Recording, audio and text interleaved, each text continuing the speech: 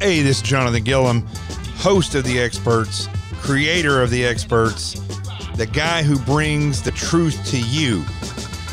I got to tell you, I can't thank you enough for all that you have done in helping me get the word out for this show. But I've got to challenge you. Remember, word of mouth is what gets this show out there and what gets the truth to the people. And if we're going to make this country great, it's you, the first branch of government, the people. You not only have to have the truth, but you have to be willing to act on it. And so I'm challenging all of you. Go tell 5 people. Hell, tell 10 people about this show. But tell people about this show. Help me get it out there. Help me get it promoted. Let's get the truth, which you know I bring. Let's get the truth out there. And let's start the show.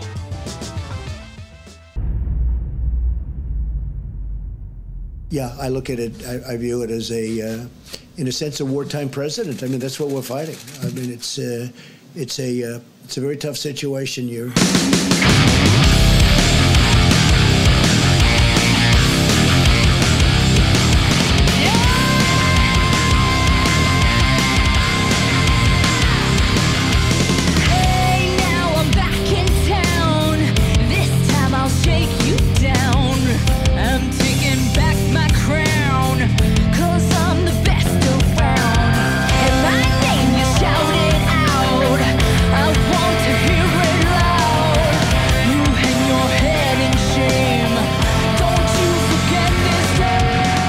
This is Jonathan Gilliam back in on the Experts Podcasts. And yes, we are going to drop the hammer down today on China. And so we've been, China is all over the television and the media now for probably reasons that they don't want to be all over the place for, because ultimately, no matter where this virus started, it is something that is reflecting very badly on China. And so it's interesting that the president and the way he is using the term China virus is so in the face of China. And I don't think they're used to that either. Most people, as we've talked about over the past several days, don't even realize that China produces 80% of the medications that we use here. So let's say China's doing great. Let's say they, some of the medication over there is what's used to be to treat the virus here. They have the ability, they have such a grip on us economically and through this type of stuff that not only can they squeeze us with the medicine, which is probably going to happen because who knows what production is going to happen over there or how that's going to reflect on us over the next couple of weeks and months. But also something that Dr. Lucarini discovered, who's always on this show, is that all our masks are made over there. All the Kim Bio suits are made over there, or the safety gear that they wear in the hospitals. It's all made in China.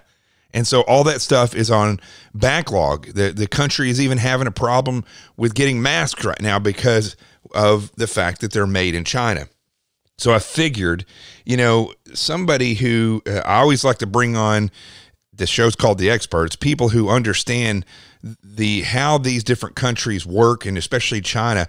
And I see a lot of people in media that are, and this is actually hilarious to me because I saw the same thing in the FBI, people who are considered experts in China simply because they have Chinese heritage in their blood.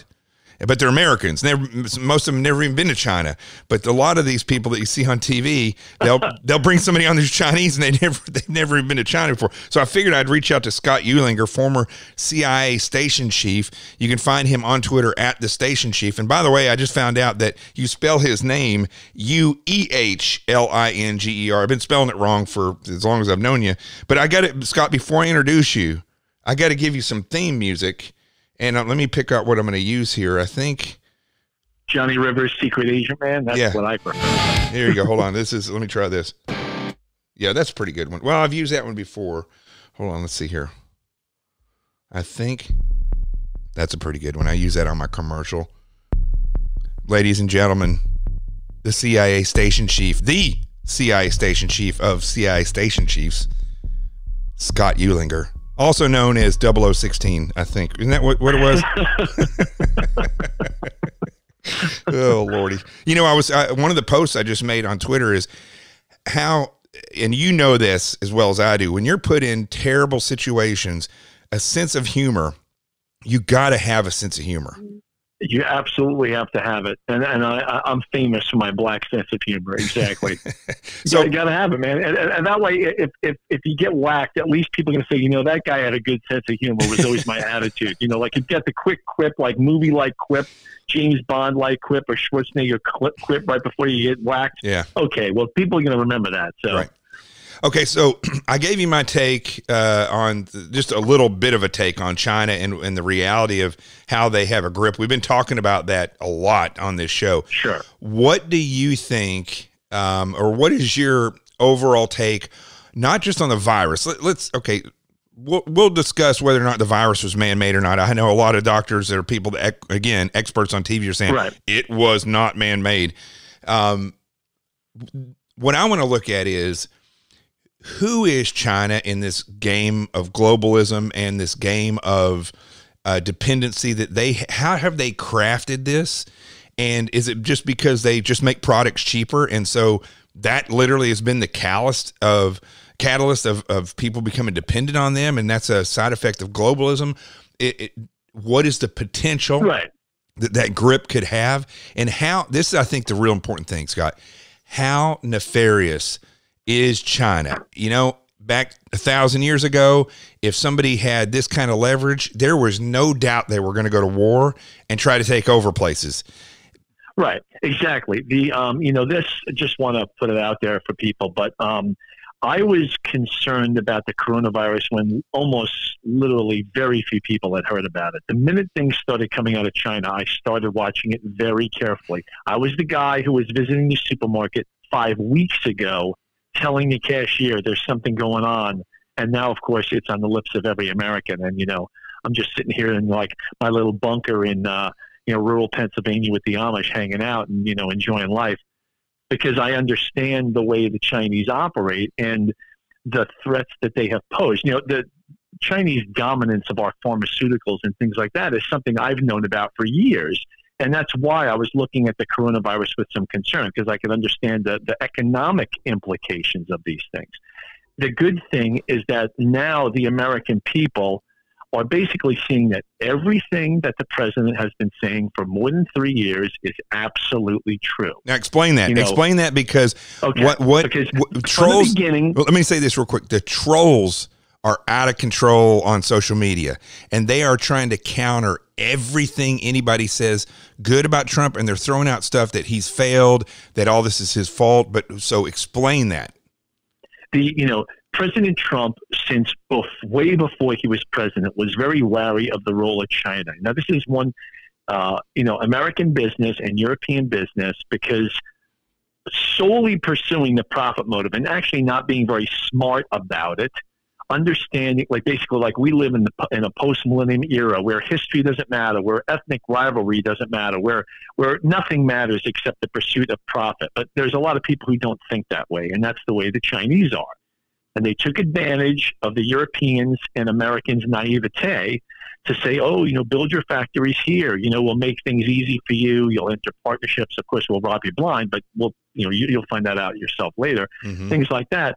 And led the West on a primrose path that fooled Republicans and Democrats alike. And also, sometimes it didn't fool them, but these people, politicians and businessmen, just took the money. It's not just Hunter Biden who's making hundreds of millions off of these people, but these people bought a tremendous amount of influence over decades. And now the chickens are coming home to roost. And but the good thing is that I think the American people have woken up. One book, if I haven't mentioned it before, is that everyone's got to read. It's called The 100-Year Marathon. And it's by a guy named Michael Pillsbury. I'm looking at it right now on my bookshelf. And this guy is unusual for a Caucasian, because he's a fluent speaker and reader and writer of Chinese. That's a very rare thing. Mm-hmm. So, for example, this is to show you how China it's way different than Russia or any other country like that, is that the Chinese can depend on very few people even understanding how they think because so few people understand their language. Mm-hmm.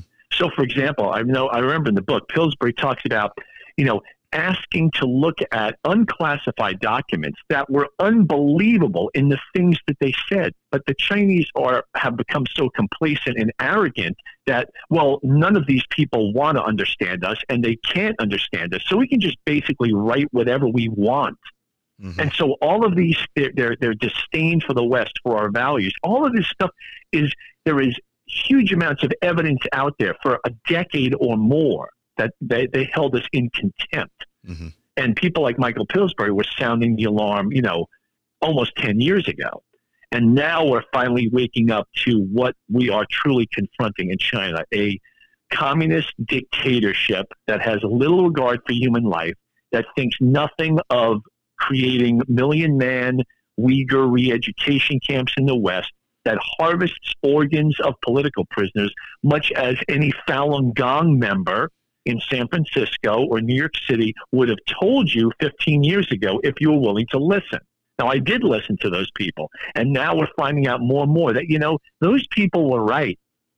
And, the press, the China-friendly press and all this stuff were wrong, we're going to, and also it shows the arrogance of the West. Well, see, if we get them into international organizations, inside of every Chinese person, there's an American screaming to get out, like that kind of thing. Mm-hmm. And so if we get them into the WTO and international organizations, they're going to be just like us. Well, they're not going to be just like us because they're not. Right. They're Chinese. They have a strict sense of nationhood, ethnicity, and history. And border control. They don't want to be like us. And border and information control. Us. Yeah. That's right. And so the good news on the horizon, I think, with all of this stuff is that, and this is the good news, is that even ironically, I was going to write stuff about this before, but even before the coronavirus, it was clear that what had happened was there has been a sea change in the way that Americans and even Europeans perceive the Chinese. Like 2.5, 3 years ago, we wouldn't even have been having this conversation, or maybe we would have, but everyone else would have been like, those guys are foilheads. Mm-hmm. But nowadays, people understand what is really going on. And President Trump has been a huge part of reshaping that narrative. It's kind of like turning an oil tanker. It takes a long time to change it. Or like looking at the hands of a clock. You don't see them move, but they do. So like where we are right now with China, it's hard to believe, but we were 180 degrees out 2 years ago. And that is how fast the world perception of China has changed. In 2 years, basically, their plans have been thoroughly derailed. So you think, go ahead. Well, how bad is this on China overall? I see where people are starting to realize that China is like the trinket maker. Like they make everything that we need, but it's not made as well as if it was made here because it's made in bulk over there. It's made by people who are basically getting slave labor. Well, I guess you've heard the joke, right? Coronavirus is the only thing that came out of China that a month later is still working. but it's really. But it's true. See, the Chinese, they're not the way they are as a people, the way their leadership is.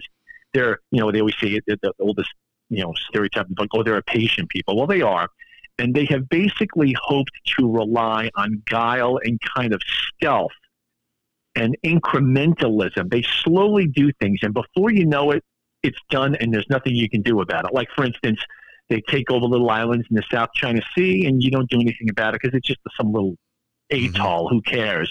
And then 3 years from now, there's a big Chinese flag flying there, and you're like, oh well, it's too late now. And that's how they work. They operate by stealth, and so they've done that for many years, and they've been very successful at it. Mm-hmm. But what's happened now is we are onto their game. We, meaning not only the president, but leaders in Europe are even onto it, and businessmen are now onto it as their bottom line is going to start being hurt by this stuff. Right. And so now you're going to be looked upon as a monumental sucker if you think that, China is the solution to all your production problems as a company or whatever. Well, That's so what this is all good news. This is good news for the United States and the West. And this is, and I'm telling you right now, the Chinese Central Committee meetings, they are furious at all of this. Right. That part of it is going to be blaming on Xi. Part of it is the chairman blaming on him. Some of it is just like, what our plans were going so well, and you know, the good Lord took a hand, whether it was coronavirus, whether it's our own carelessness with releasing something from a lab, like our own cleverness has screwed us over. So and the world is onto us when now. when you say cleverness of releasing something from a lab, you're not insinuating that came from here. No. I was saying more than a month ago, it seems, and I've been doing actually a fair amount of reading in this for investment purposes in vaccines and stuff, that there are a lot of elements, DNA elements and genetic elements of, for instance, HIV that's present in this virus that was not in SARS or MERS, which are also coronaviruses. That may explain. So that explains why somebody said that malaria or some HIV drugs have shown. That's right. They are effective. In Vietnam, there was some testing, and they had. That's right. But what I'm saying is, if you really think about it, and I'm not going to go so far as to say this is a bioweapon at least, but I'm going to say that this is the only level 4 virology lab in Asia is in Wuhan, China. The only one, as far as I know. And so it's more than a coincidence that it was there. Plus, I think this lab had been written up because, like a lot of things in China, it's not well run. It doesn't work that well. Like those hospitals they built in like 3 minutes that, you know, practically don't have running water in them, that now they're probably going to just blow up because they're cured now and their hospitals are useless as buildings. Right. You know, this is how they operate. Yeah, I would. Speaking of that, they're going to send the Navy ship Mercy here. It's going to be docked, which is actually really cool, in the Hudson River, and they're going to use that if need be. But we have so many ships where they can manufacture, and a lot of these big cities are littoral, which means they're right on the coast. They could literally utilize a lot of these ships that are decommissioned for this stuff. And I don't think people realize how many decommissioned. I'll give you a personal story. People don't know because of my maritime background, but I was actually, for a brief period, about a month in 1996, I was in charge of the USNS Mercy, which is the sister ship of the Comfort on the West Coast. So in other words, I was in charge of the scheduling for that vessel. It's a TAA. It's an auxiliary hospital. And it's like 1,000 beds. 1,000 beds. Each one of, put it this way, this is 20-year-old information from when I did the job, but 20 years ago, each one of those ships was the 5th largest hospital in the United States. Wow. So that's actually, that ship, it's really fascinating. So I went on a tour. It has like 3 CAT scan machines in it. That ship was actually an oil tanker. Wow. That they converted to a hospital ship. So instead of having tanks that are, 100 feet by 100 feet by 80 feet tall full of gas, they removed that, degassed it, and they made a hospital facility. Wow, that's incredible. You can imagine that kind of conversion job, which is unbelievable. So those ships are really fantastic, and they were always designed to basically go to crisis areas and stuff. Well, now the crisis area happens to be here. On 9/11, I think they sent it to New York Harbor as well, although they didn't have a use for it because they thought they'd have a lot of wounded and they were just dead. So let me it's a good idea to have that. Let's get back to this real quick with China before we lose that. So now with what's going on with this tension that is here and that's prevalent, and China using their propaganda, because people don't realize that they're a closed nation. You're not going to bring in propaganda and subvert them.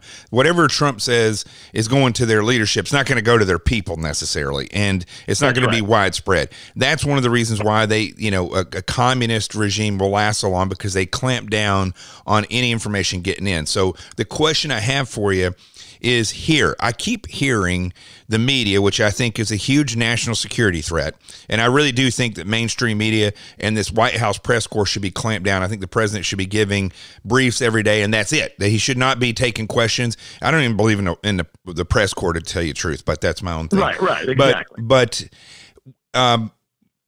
when you see this stuff, how similar is it to the propaganda that you've seen when you were in the CIA? I mean, the questions that they ask are inflammatory and have nothing to do with the people that are on that podium to try and reassure and calm the people and educate them on what they've found out. How ridiculous is that? It is ridiculous. And also, like, look at China's assault on like, basically China is taking the lead, like that old t-shirt that says, made counter accusations and stuff to cover up their own misdeeds. They're starting to blame the U.S. Army and the United States for this. Yeah. It's like, and hacked HHS. They hacked HHS. Right. A paranoid communist regime.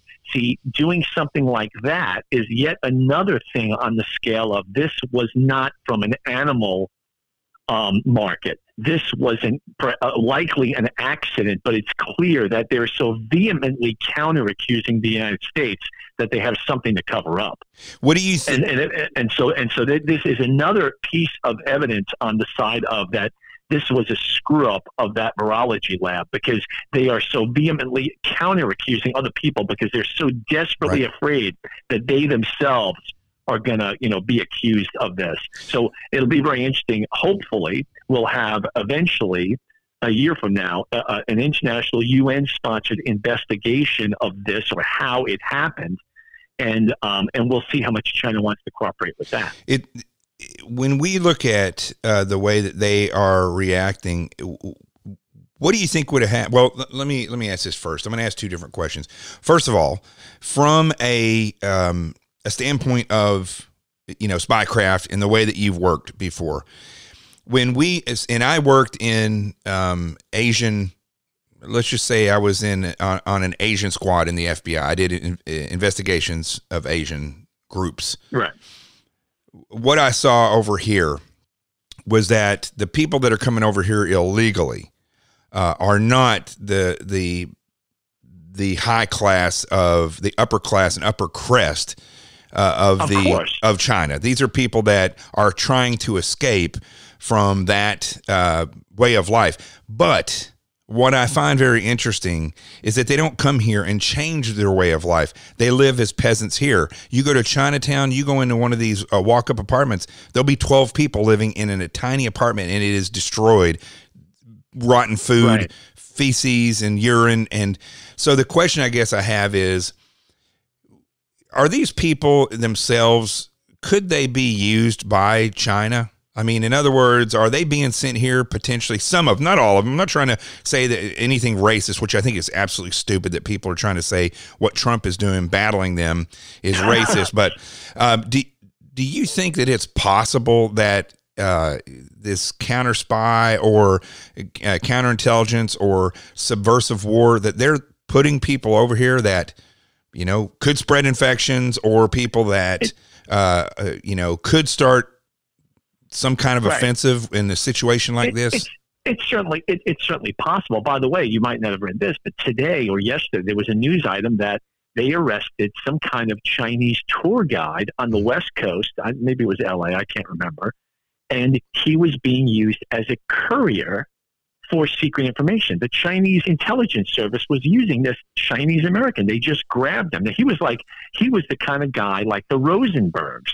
In other words, you don't want your valuable U.S. source who works in Sacramento or whatever in the legislature to meet with an MSS Chinese intelligence officer. So what you do is you use a cutout. You use some regular run-of-the-mill guy who's a Chinese tour. Maybe he tours Chinese, visiting Chinese tourists, and so your legislator or whoever he is, a guy who works for an aerospace corporation, meets with this Chinese American guy.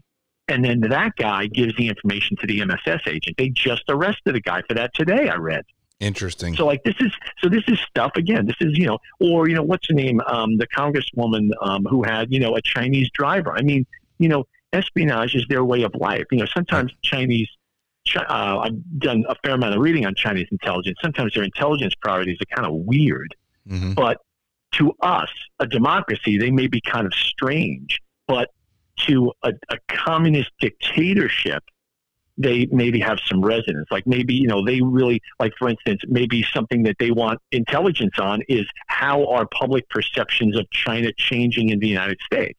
I mean, it may sound like a stupid thing, like a CIA would say, yeah, go around, gather information on if people are less or more pro-American. But Right. maybe that might be something the Chinese want, because, a communist regime is a totally different animal, and they have totally different needs.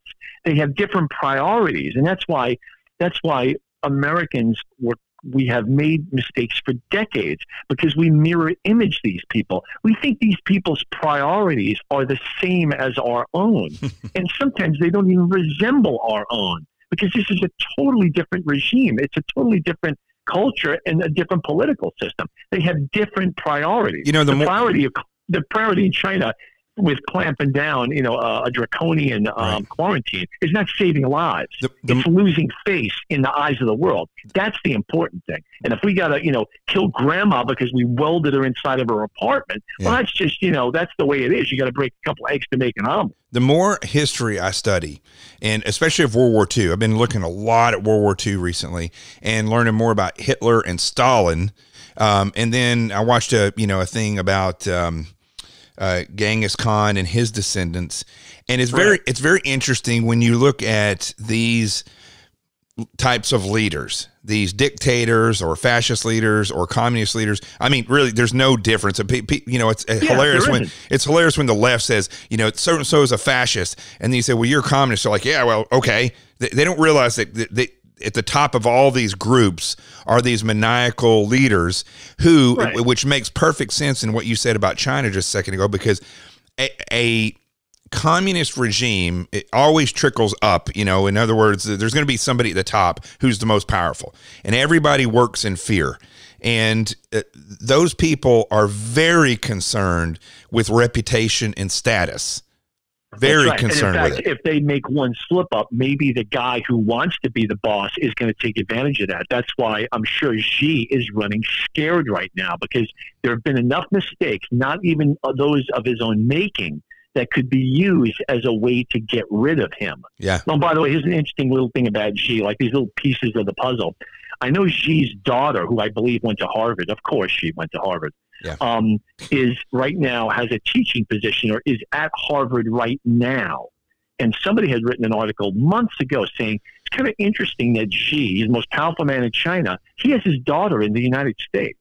Wow. And it's kind of like, because it's a lifeboat, because like, what happens if something happens to him? They're not going to just, give him some nice resort to live on. Mm-hmm. He's worried about his own family. Like, okay, my country's so great that I want my daughter in America if the stuff comes rolling downhill on me, the leader of China. So this shows you, like, it's a reign of terror all around. If you're a subordinate, you're living in terror. If you're the boss, you're living in terror. It's a regime that most Americans, we can't even comprehend unless you live through something like this, the purges of Stalin in 1937. So these people, these antics of Xi or a Stalin, they make the antics of the Nazis look like the Keystone Cops. Mm-hmm. The Nazis were pikers compared to the Chinese communists and the Soviet communists. They absolutely were. How many people, I think I know this number, but how many people have died at the hands of communist leaders versus Hitler? Well, they always say it's 100. They always say 100 million victims of communism in the 20th century. I mean, Stalin himself was responsible for the deaths of more Russians than Hitler was. Wow. Mao. That's a fact. Mao in the 1960s was responsible for the deaths of at least 40 million Chinese. With the Great Leap Forward. It was unbelievable. I mean, I remember reading something about the Chinese, very interesting to read about the Chinese nuclear program. The Chinese nuclear scientists in like 1964 were literally dying of starvation because of the Great Leap Forward and the Cultural Revolution that Mao had put forward. Like, the country was destroying itself. And even the nuclear scientists suffered from malnutrition. That shows you how screwed. Like, if you can't even feed your nuclear scientists, the Soviets always managed to do that. Yeah. If you were building nukes for the Soviet Union, you lived fairly well. But if the Chinese have their scientists starving, that shows you how messed up they were. But of course, in the 60s, China was, totally sealed off, and you couldn't even get at it.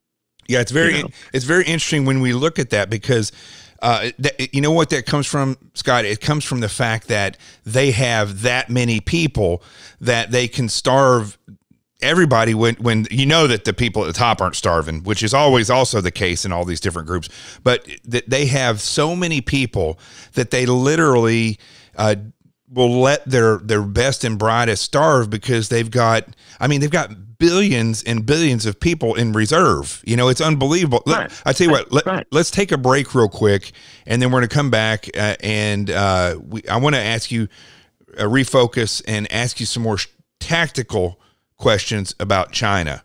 So, okay. Yeah, let's do that, and we'll be right back.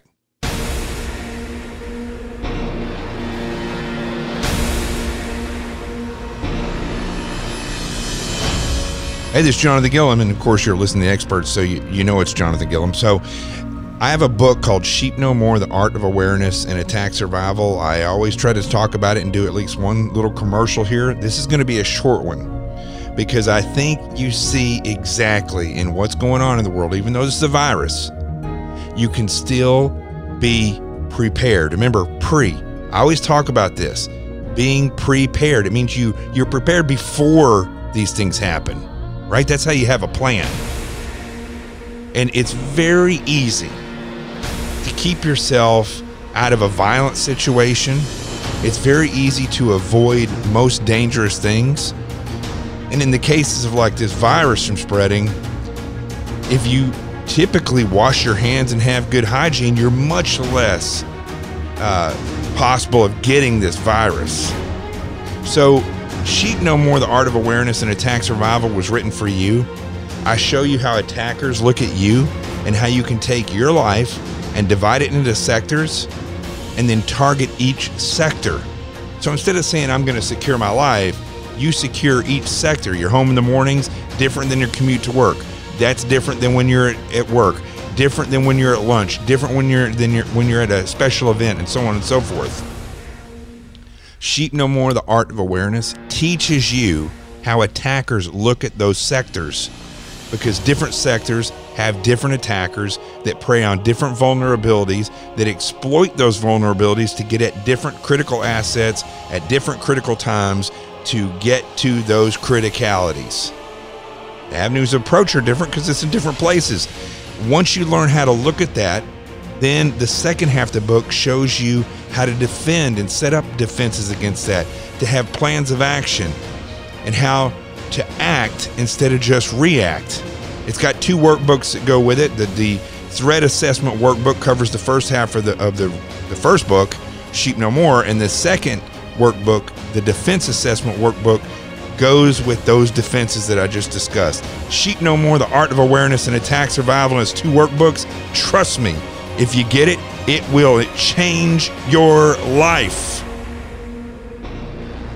And that's the truth. Sheep No More, The Art of Awareness and Attack Survival, everywhere books are sold. Let's get back to the show.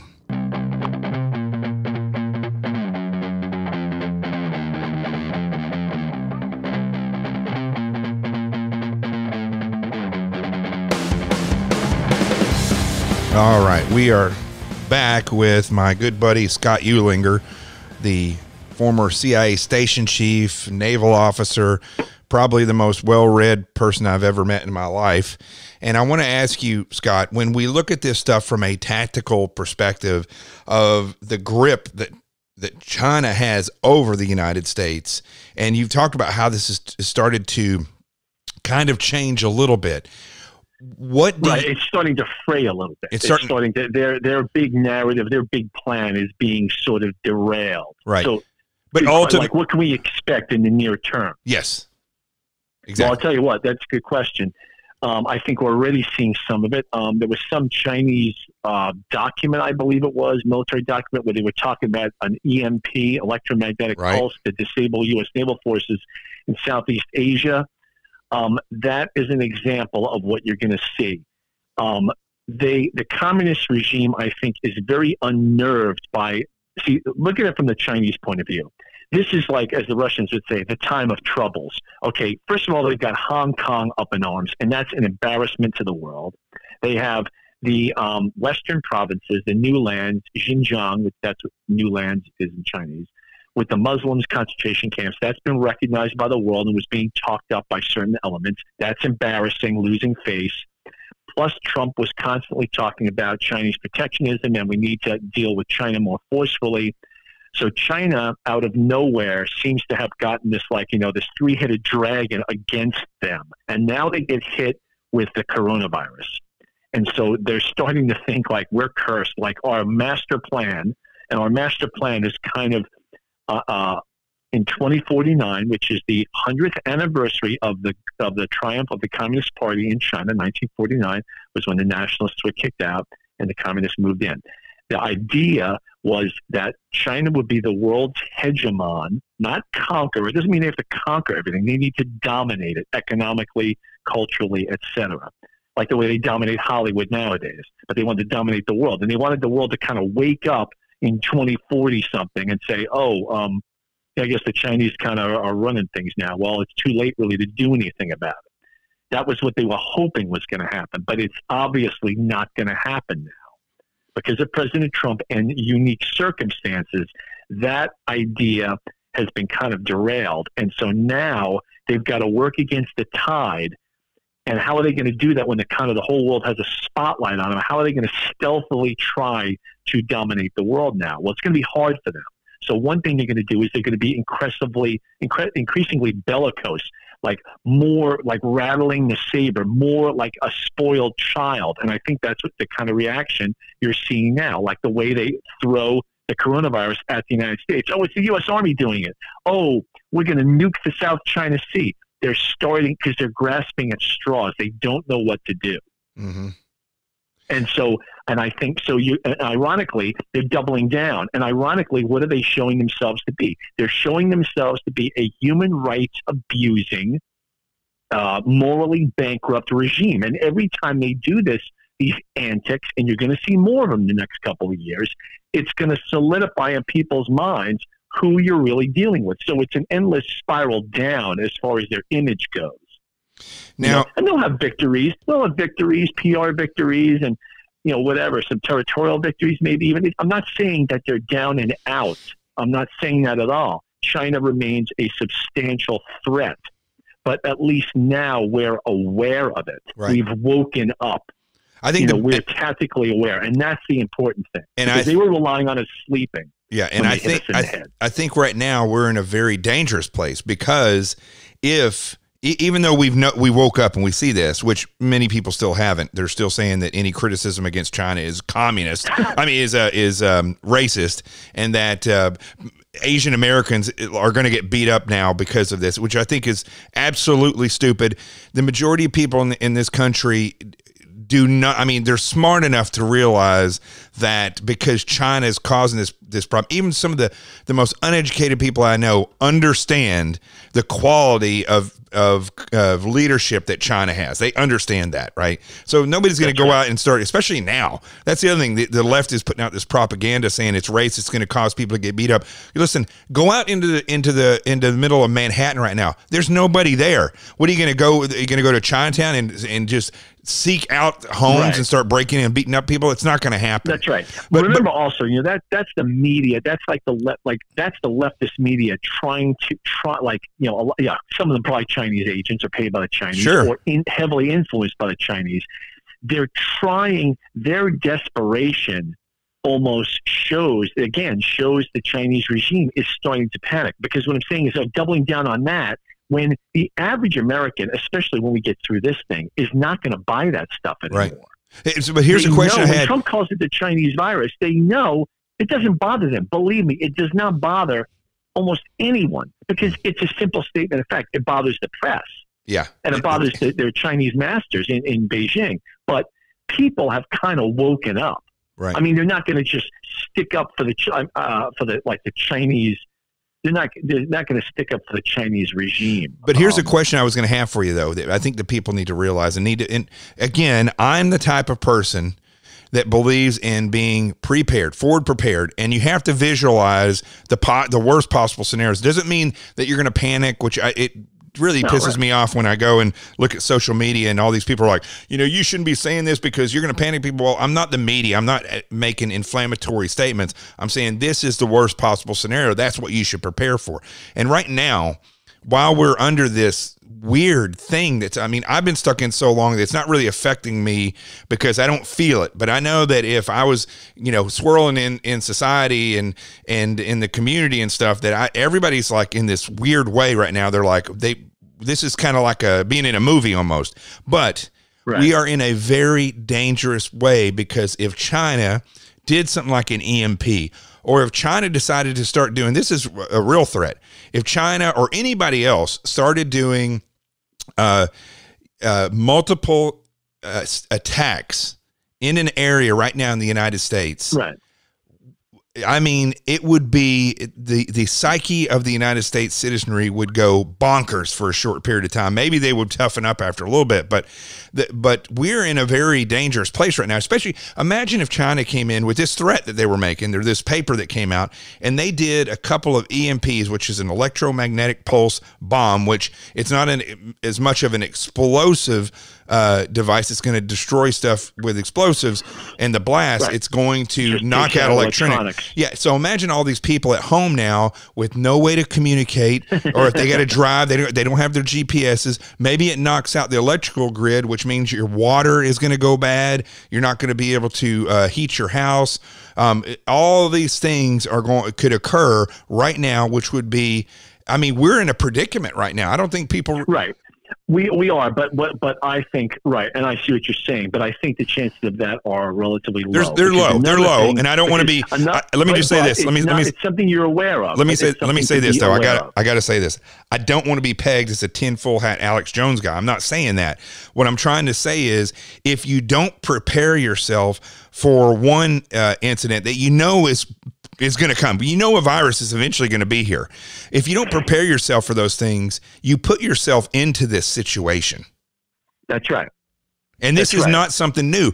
Agencies, I don't care if it's the CIA or the FBI or the DOD, not so much, but every other agency, and people should realize this, every other agency, including the CDC, they are led by people that are not proactive, and they don't forward think these things, as crazy as that sounds. They think you have to have a pandemic response force that instantly goes out and tries to find out where it is and where it's spreading. But those forces have never prepared the American people to with a full understanding, if a pandemic happens, this is the way we will respond. And if they had done that, we would be in a predicament right now far less worse, because people would have said, we know what we need to do. Just like if there's a fire, we automatically need to go here and stay here for a number of days till this passes. But they're making it up as they go along. They're making it up as they go along. You're right about that, because unfortunately, and that comes from the old mantra that political correctness kills. Yeah. Because what happens is, as everything becomes, and you and I have talked about this many times before, as our society becomes more politicized, all of our agencies become reflections of that, and they become more politicized. And that means that the head of the CDC or the head of the WHO is less the most capable administrator, but maybe the guy who's the most politically willing to kowtow. And that's why you have, for example, maybe they're not as ready as they should be. Or why did the WHO just declare a pandemic a week ago when everyone in the world knew that it was the case a month ago? Because of political correctness. They didn't do their job the way they were supposed to. And you see that everywhere, whether it's the police, the FBI, the CIA, or the CDC or FEMA. Because, the WHO was concerned about, the worldwide plague of people being fat and, and gay rights or something. They weren't actually doing the real job of preparing for a global contagion. I have news for them. I have news for them. There's going to be a lot more fat people in 15 days because everybody's yeah, my wife was saying the exact same thing. Exactly. I'm going to start running every morning, and I'm only having soup for dinner, by the way. Yeah. Just to prevent that kind of thing from sneaking up on me. But so we see. So, for example, everyone's willing to blast Trump for the response to the U.S. response to this, and I haven't been impressed there's been a lot of things I think we've done wrong, but that is not a reflection of the president, who can't literally do every single job in the country. It's a reflection of the state of these agencies. Right. That they are not able to, they've so strayed from their core mission. You know, the military is worried more about not training, the Army's more worried about making sure that everyone understands the latest sexual harassment policy than how to zero your mortar fire. You know, and then you wonder why we have more guys dying in the next conflict. It's because of this kind of garbage, right? Yeah. And they don't have the, you know, and this is, and, you know, everyone who's listening to this podcast knows a million examples of this that are written about in the conservative press or have seen it themselves in their own fire department or police department. And so we're seeing it here too. You know, I think that there's less now, that we're less politically correct. There's more people willing to step up and do what's right under the Trump administration than under the Obama administration. But we still got a long ways to go before we're conducting ourselves the way we should be as far as like emergency preparedness and stuff. And that's another reason to buy your book, because you've got to be personally prepared. You can't expect Uncle Sam to rescue you and pull your chestnuts out of the fire. Yeah. Because if you're going to wait that long, you'd be waiting an awful long time. You need to make preparations yourself. Hey, let me ask you this, and then I'll let you go. We can pick back up on this later this week or next week if you want to come back on. Sure. I'm available. Obviously, I'm not really going that many places. I'm not as limited as you. I can walk in the park. I can take a walk around my block. Heck, I can even ride my motorcycle, which I intend on doing. But contact people doing that. The speaking gigs have stopped. That's for sure for right now. So yeah, right. But let me ask you something. Honestly, from your analysis, I mean, you're so well read. You've experienced real communism, and you've seen the reality of the world outside of the United States political system, and you've seen it from the outside in as well. Two things. One, how controlled is the media by foreign entities? That's the first thing.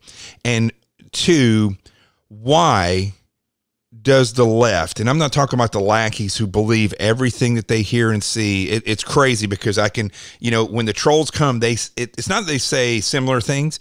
They say the exact same thing. And I can go and look at Deborah Messing, who is her last name is perfect. She's a mess. I look at her, or I look at Alyssa Milano, or I look at, you know, any of the weirdos on The View, or any of these politicians. Scott, they say the exact same thing. When we look at this, what is the hatred of Trump based on? I mean, honestly, I know these people don't hate him because he said something on a mic that he didn't know was being recorded when he was joking around about grabbing somebody. I know that is not the basis of this. What do you think from what you've seen? You just gave me maybe a little bit of a eureka moment. Like, I just thought of something I don't think I've ever really thought about before, the way you're phrasing this. And I think maybe one thing about it is, okay, remember, liberalism, progressivism, it all depends on the suspension of disbelief. No, see, if we don't have, in New York City, if we don't have bail, then that's going to make everyone an honest citizen. What I'm saying is, there's only very few people who actually believe this garbage. They have to convince themselves, talk themselves into believing it. So what I'm saying is, there's still 5 or 10% of them that doesn't believe it. 90% they say it, but like when they're at their quiet moments alone at night, they think maybe this is wrong. And Trump taps into that. Trump is constantly throwing the truth out there. And it makes these people, because a lot of them have real mental difficulties. Mm-hmm. I mean, I would not want to spend 1 hour with Alyssa Milano. I mean, these people are a mental disaster. And they would look at me as some kind of chimp or something. We're so utterly different. But what I'm saying is, he taps into that, and he reminds them, yeah, this is a China virus. And they despise that, like, he forces them in some ways to confront reality, and it makes them extremely uncomfortable. And they lash out, like the way you remind somebody who's an alcoholic, yeah, dude, you're an alcoholic. Yeah. And you got to clean up. And they rage out at you because they don't want to. It's like, you know, The Exorcist, when you throw holy water on the demon. I mean, they're found out. They react in a rage. That's, I think, like. But in all these countries where you've worked, you know, and you've worked around communist countries, have you ever seen this type of it's almost like mind control or brainwashing, where large portions of the population, I mean, look at the night Hillary Clinton lost at the Jacob Javits Center, and how these people were so engrossed in that they were bawling their eyes out. It is, and now when you go on social media, the veracity of their anger is, I mean, it's not, first of all, it's not founded in reality. That's right. That's a good point. And again, it's a good question, John, because you made me think of something else I really thought of, is that, see, you're asking me if I saw this kind of thing in other communist countries. Yeah. And you know what? The funny thing is I didn't see it. So you say, well, why? You haven't seen this behavior? Why? And that's because if you live in a communist society, you inherently understand it is corrupt, it is evil, and it is wrong. And all of your life, you just spout the party shit, but no one believes it. Mm-hmm. No one believes it. We pretend to work and they pretend to pay us. Everyone knows it's garbage, but you still have to say it because you don't want to, lose your job or something. But no one really believes it. So it creates a certain amount of cynicism. It's only in the West where there are these incredibly naive tools of communism that these people actually believe this garbage. Yeah. There's not a single person in Cuba who thinks that the communist regime is a good thing for the people, that it's raised the standard of living. Maybe it's benefited them because they're the head of security of the police and they get to have 3 prostitutes and a car from 1958. But they seriously don't believe it's good for the population. Yeah. They know it's good for them. And but China's like that. In the West, right. It's only in the West where the suckers are that actually believe that, oh, well, everyone in Cuba or China believes that this is the way. And it's like, no, they actually don't. Mm-hmm. They're afraid to tell you it's all BS because they can see that you're a wide-eyed true believer, and they don't want you turning them into the secret police. So they're going to say, yeah, Oprah, you're right. It is really good in China. We have a great society. But if they talk to someone like me, they look around and say, Scott, our life is garbage here. Mm-hmm. Wow. That's because actually because they know, they live it. That's very fascinating. That was a good question, John, because it went somewhere I've never gone before. But that's what's interesting about doing these podcasts versus doing radio or TV where we're on the gun. What I've found by doing this podcast is that as I talk, especially when I'm talking to another expert or I'm just ranting, what was you said you had a what moment a minute ago? A eureka moment. A eureka moment. So I have those all the time when I'm talking, and it's like the things just unfold. Where you're like, wow, this is actually, you see things very clearly. You get through with the interview, you get through with the show, and you're like, you just see things amazingly clear. And I call it what you will, God reaching in your head and talking through your pouring of knowledge in your head. It's pretty fascinating when, especially in instances like this, where you have people have real expertise to sit down and talk about this stuff, how these types of, the right question brings out amazing knowledge that is right there in front of us, but we just haven't thought about. So it's pretty interesting.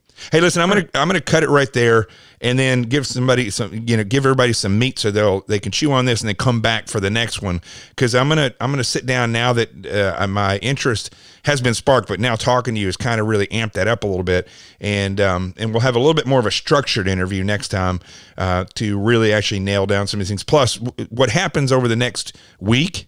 It's just like the coronavirus. They're hand in hand. As it changes, this whole thing with China is changing as well.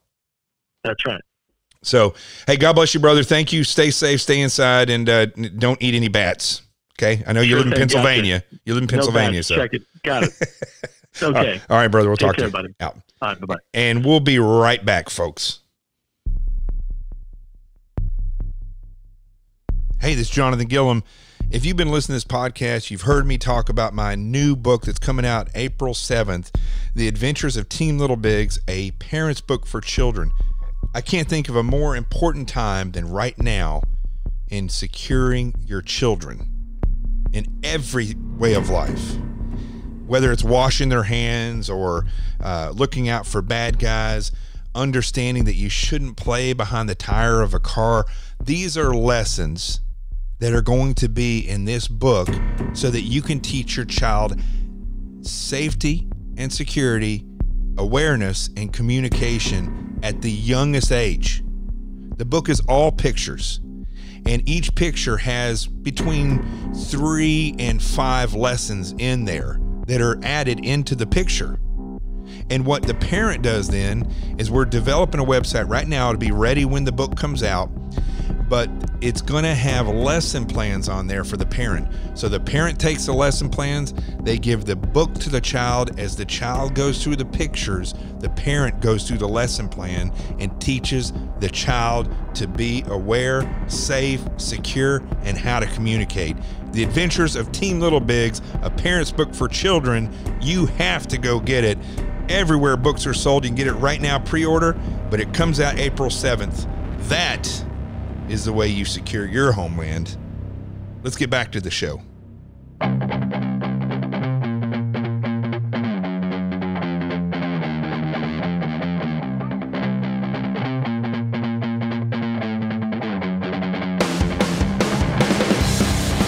All right, as I close out this one, I just want to touch on something for a second about I just tweeted out a little while ago, I kind of had again one of these eureka moments that as this virus continues to spread across the globe and people are doing the right thing by, this is a different type of enemy, a different type of attack, and people are sheltering in place and they're staying at home, and sometimes they're being forced to be locked down, but regardless, they're at home and they turn to social media, a lot of people. And what I'm seeing, because I don't just go on social media and throw things out there, I also monitor it because I think you can learn a lot about a society. You can learn a lot about the emotions of a group of people. And one thing I'm definitely start to see is that there is certain categories that people, and I put on the tweet, I put that, that it's becoming more clear. Actually, I'll just read the tweet to you. How about that? It says, as the world has stopped moving and put its focus on one main issue impacting everyone individually, the true boxes of special interest that like-minded humans exist in and are divided by have become very obvious. And it's become very obvious. Some of them not so good. I'd say majority of them not so good, because when you put yourself in a box, it's okay to carry the box and say, this is what I believe. Let me pull out some of the things I believe in this, that are in this box, so that you can see it and I can take up for it or stand for it. But you should never put yourself in that box, because what happens, inevitably, you end up closing the door and you exist in that box. And if it is especially with politics, you are going to become a puppet, because that's where puppets are kept. They're kept in a box. They're brought out to perform and then are put back in the box. And you're never going to see a puppet that exists outside of the box. It's interesting because the way I live my life, the way I've always lived my life, is doing the things that people say, wow, I'd really like to do that, or I'd like to grow up and be that, or, that's amazing. That was an amazing movie. It's incredible what those people can do. I've always lived my life to do those things. That's what I strove to do. And that's why my resume has all these different things on it. Not because I'm a braggart, not because I am trying to prove to the world something. I was little. I got beat up when I was little, but that's not, that may have been motivation for some of this stuff. It always is, but I want to live a life that when I get to the end, I can do two things. I can say, I milked that for everything I could to experience everything I could in the short period of time that I was here. And the other thing is, which is a scary thought for me, because we always fail as human beings, is to get to that moment when I'm sitting on my bed and I'm about to pass into the next life to be with my Lord, and I have to question, did I live the way he wanted me to? Did I fail? Did I succeed? Did I learn the things that I needed to learn? And that's always been my quest. That's been the thing that drives me forward. And I don't want to be at the end of my life laying there thinking, I need to do more stuff. I want to be there saying, wow, I've done a lot. I've done a lot, and now I need to rest. Now it's time for me to rest. And I also want to be there when I'm saying, not like the night before. I'm notorious for packing the night before I have to leave. No, it doesn't matter if I have a month and I know that I'm going to go on a trip the night before I end up packing, and then I'm like in a rush and I feel like I've forgotten things. Well, I don't want to be like that at the end of my life.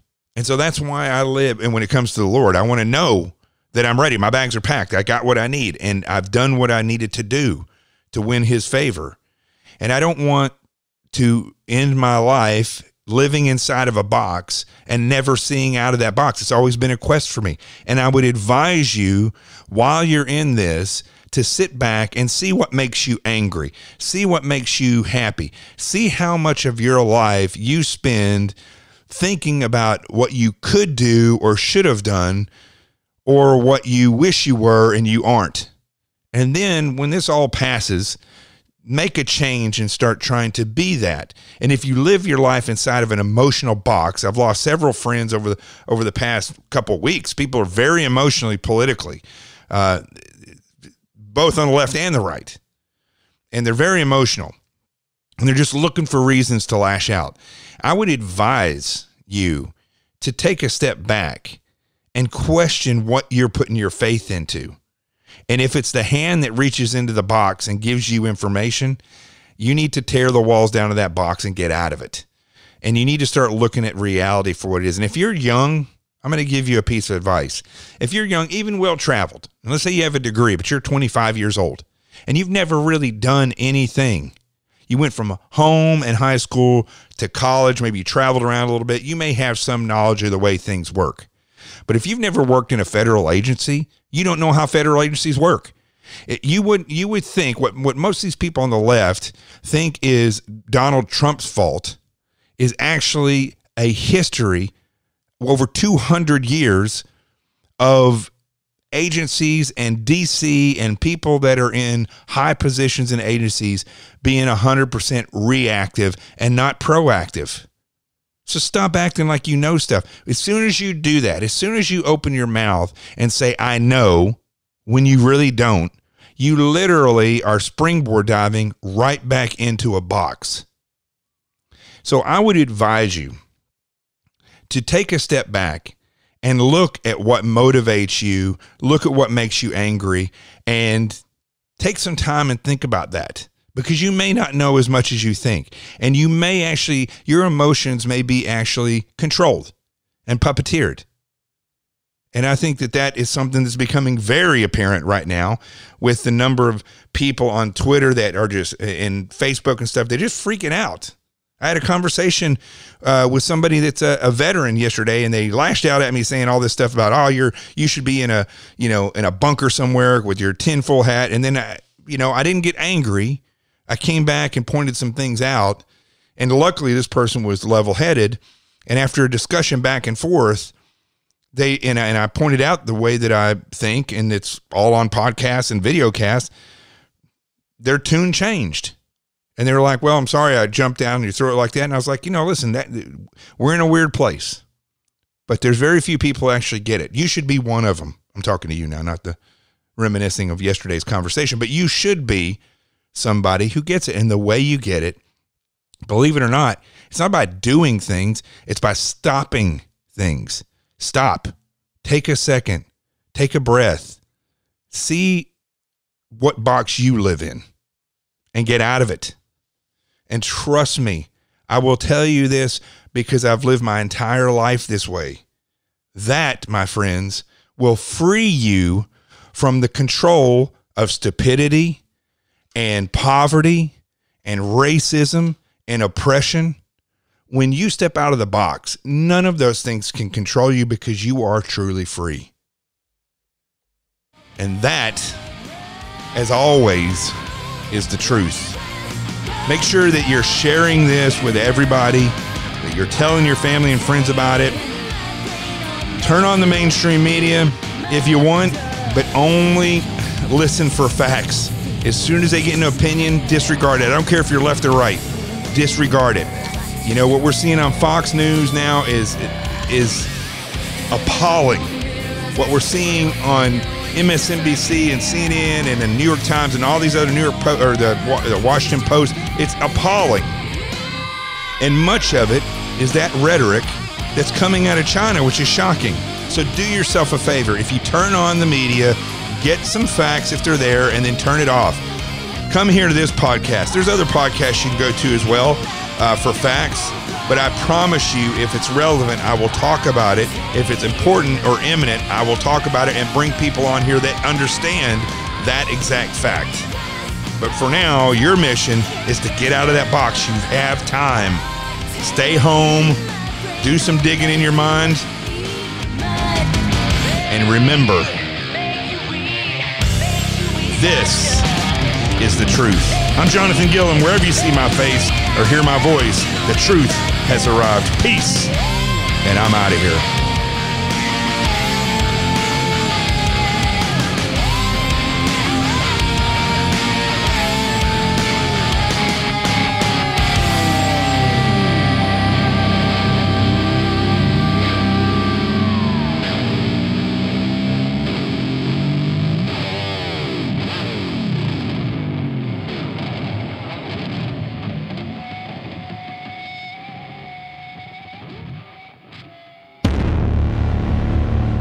China virus, China virus, China virus, China virus. Say that 20 times fast.